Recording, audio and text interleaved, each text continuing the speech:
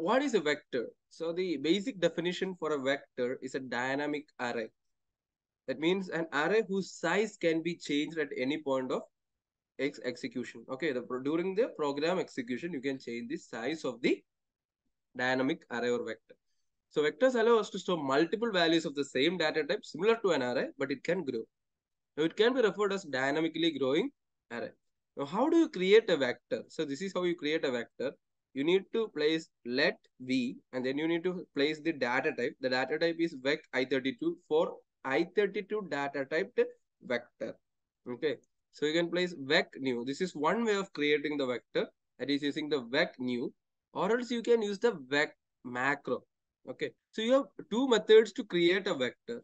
The first method is using the vec new function, that is by using vec colon new, so that it creates a new object instantiation of the object vec, and then we specify the data type here, that is vec i32, so that the vector shall only contain elements of the type y32. Okay, so if you try to push a data of data type float or string into the vec, then it would generate an error. Now we have the other method. This is one of the easiest method to create a vector, is to create like let v equal to vec. This is a macro. This is a vec macro, and then you can specify the elements inside this vec macro. Okay, so that is one other method.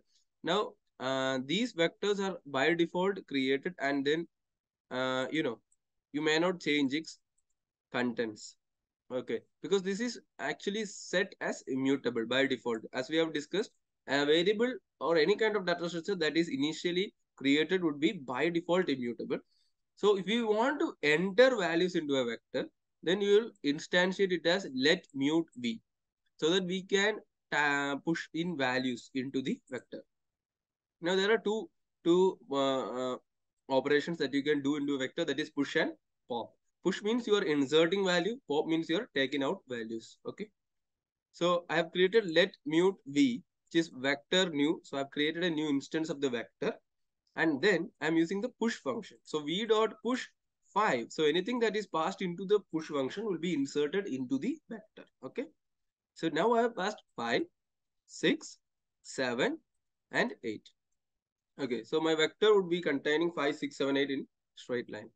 Now, the second, so yeah, how to access the elements from a vector. So these things are pretty much simple. You just try to understand this and then go try out, do more examples so that you get a good idea. You can have a vector of structs. Okay, you can have a vector of any data type. So if you create a struct and you want a vector of structs, even that is possible. Just in the place of I32, you need to place the struct name. Okay. Now, the second element is, yeah, I'm trying to access the second element. Similar to accessing an element from an array using V1. V1 means access the index 1th element. Okay. So here I think the index 1 should be 6, because vectors also start from index 0. So index 1 should be 6, and this would produce an output 6. Okay. Now, what about you can access it using the get function also. Now, the use case of get function, see why we would want to use the get function rather than using a normal uh, indexing method to access an element. Okay, so the get function actually works using the enum option. So if you try to pass a valid index, then it would give you a sum of x. So sum of x means it will give you a sum value. What if you're trying to pass an invalid index like -1? So -1, you cannot access an element of -1 index, right? Or else what if you have a empty vector and you're trying to access the third element? That is also impossible, right? So in these cases, when you use the v dot get, you need to actually match the corresponding variable or like match v dot get, so that if it is a valid index, then it will return a sum of x. So we can print ln the third element is x, or else we can actually create a none. So none means it is an invalid index. So if you are using the v dot get function and you're actually assigning let third element equal to v dot get to 2. That means you are not getting the required value. Rather, you might get a sum or you might get a none according to the index that has been specified. So if it is a valid index, then you would get a sum of x, and to retrieve x from the sum of x, you need to use a match statement. So you'll match the value against sum of x and none. Okay. I think the idea is clear because we have discussed about these things in the previous session. So it should be easy. Okay. So that is all about the matching.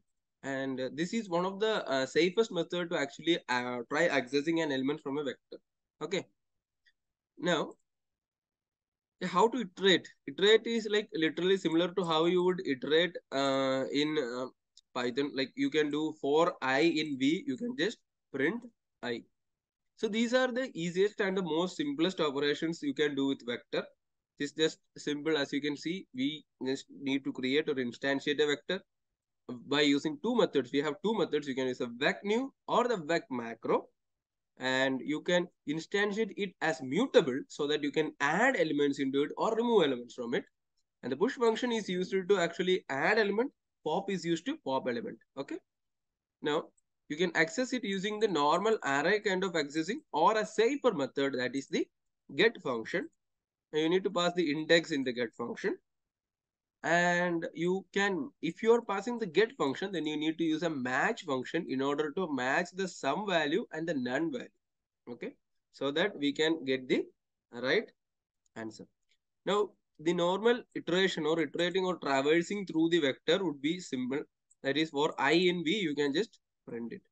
Okay, I think the idea is clear. We'll try executing this program once so that we can see all the outputs that we have discussed till now. Okay, now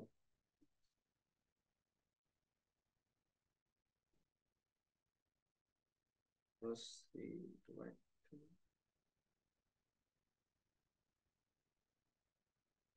So there is no error.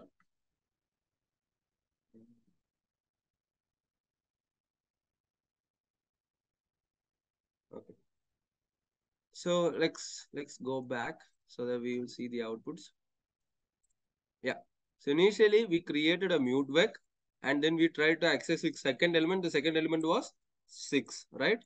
Because we passed 5, 6, 7, 8, and the second element is 6.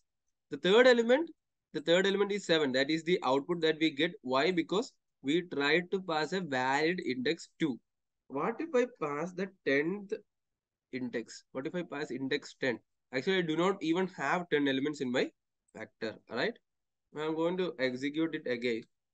I'm going to recompile and then execute. What is my output? Now you can see the invalid index, right? Rather than what we got here, that is the third element is 7. Now we'll get invalid index. Now the last one was traversing. Traversing is just saying we just need to use the for I in V. So for every element in the vector, just print the element. That is what is happening here. Okay. So that's all about vectors. Now you can read the values from a vector using a pointer. Okay. Now why are you using a pointer? Because you don't want to take the ownership. If you don't want to take the ownership, you can use a pointer. But this is not a much important issue because even if you pass a particular element into the println function, it actually does not take the ownership. The println function only takes the reference of any kind of value. But when you actually move into a particular another variable, okay, you might want to take the reference because it might not have implemented the copy trait.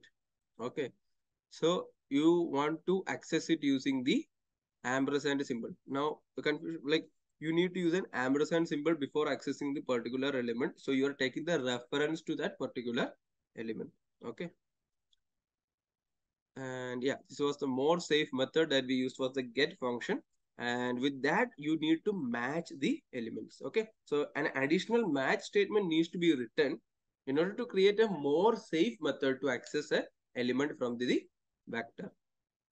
So that's all about here. So this is the vec macro. And yeah, so this is an immutable borrow. As you can see, we do not have an and mute. So that means you can only read the value and you cannot change the value. Okay. So what happens is when you actually take an immutable borrow to a particular variable, like say I am going to access the first value and let first is equal to and v0. Okay, now we will discuss some of the theoretical concept. So this is not very important if you are not interested into how these data structures are implemented in memory. But yeah, this could give you more of an idea of how vectors work. So basically, vectors are different from arrays because arrays, they actually require the initial space at compile time. So they have a fixed amount of size and they will fix it. But that is not the case with vectors. The initial setting of vector size would be like 4. And then if the size exceeds 4, it will try the compiler would try to find a particular memory which contains a size of 8, and now it will accommodate the values, and it will take a copy of the values from the previous memory location to the new memory location. Okay, so now we will have a size of 8. Initially we had a size of 4. Now until and unless the size exceeds 8, it will be at this particular location. So if we have a ninth element that is coming to the vector, then it will try to search for a particular location with the size 16, and then it will start accommodating the vector. There is an overhead. Overhead means you will need to copy the elements from the previous location to the new location. Okay, in case of a vector.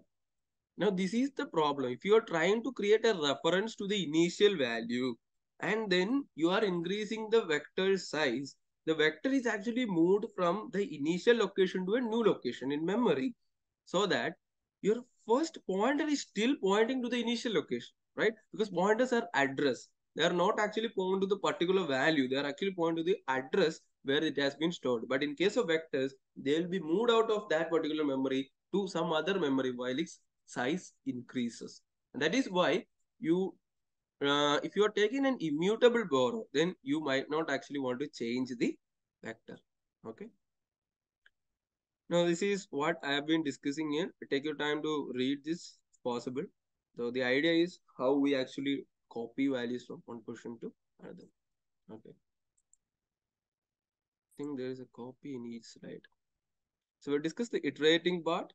And yeah, you can create an and mute v for I in and mute v. So, what we are trying to do is we are trying to take a reference of this vector v, and then we are trying to change its value using the star I plus. Now, what is star I? Star I means dereferencing.